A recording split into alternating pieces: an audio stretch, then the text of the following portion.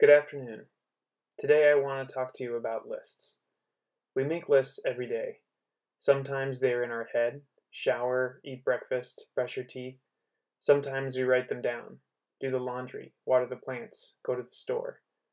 We make lists to help manage our time, our agenda, so we don't forget to do the important things. Otherwise, going to the store becomes an afterthought, something easily accomplished this day or the next. But that's not the case for everyone. For thousands of people in Salem, going to the grocery store to get healthy food is not an item to be ticked off the list, but an hours-long ordeal. These residents experience a confluence of barriers to access. They live far from stores with healthy food options, they have low access to vehicles for transportation, and the neighborhoods where they live do not even have safe and convenient routes to walk or bike to the store. What they do have are convenience stores with unhealthy food options and fast food restaurants. We are familiar with the consequences of this systemic lack of access to healthy food. Adult obesity rates of 42% in the US are even higher for Latinx and non-Hispanic Black residents, who experience greater food insecurity across the nation.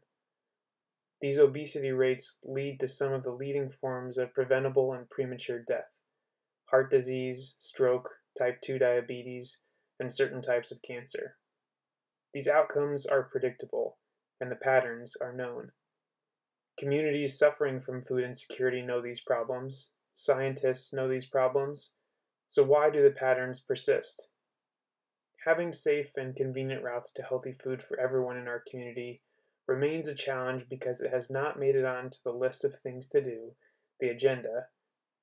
It is not on the agenda for many of the most powerful people because they think the problem is too complex to solve. There is truth in that.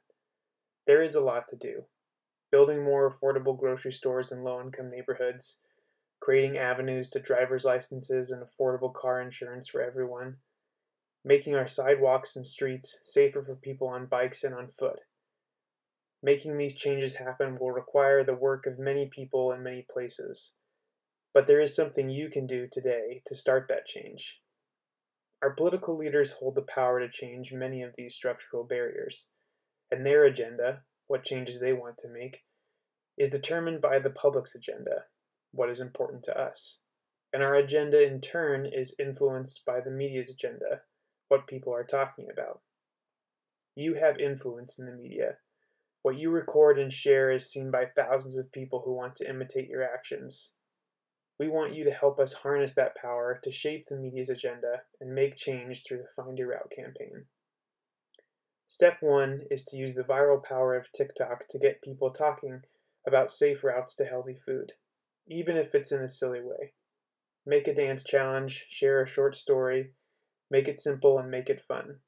Building name recognition for the campaign will help viewers engage with educational content when they see it. Step 2 is to spread information.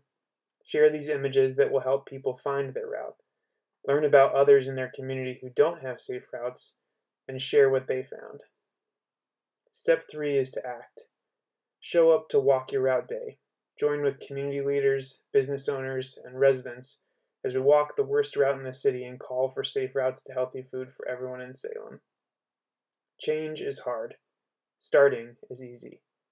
Join the Find Your Route campaign today.